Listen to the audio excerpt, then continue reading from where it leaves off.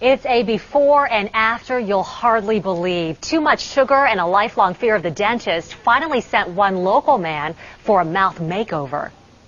I mean, we hear a lot about how the high content of sugar in sodas is a health risk for children and adults and can lead to obesity and osteoporosis. But there's also a side issue that you don't hear people address, and that's also the acid content in the soda and the oral health consequences. Consequences that can be devastating.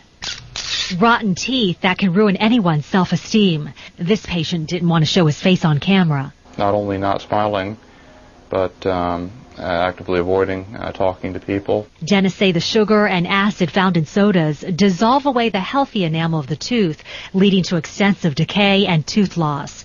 Boca Raton cosmetic dentist Dr. Mitchell Pohl. Have you all heard instances where some people use colas just to take rust off of objects? So, you know, if it's taking the acid's taking rust off of objects, what's it doing to your teeth? Especially in college kids, when they sit around and they study and all they're doing is constantly bathing their teeth in acid while they're studying. Fortunately, unsightly, decayed teeth can be turned into a beautiful smile thanks to cosmetic dentistry. But the cost of restoring teeth can be expensive. Doctors say the key is prevention. If I had known about these effects years ago, I might not have ever had to go through this.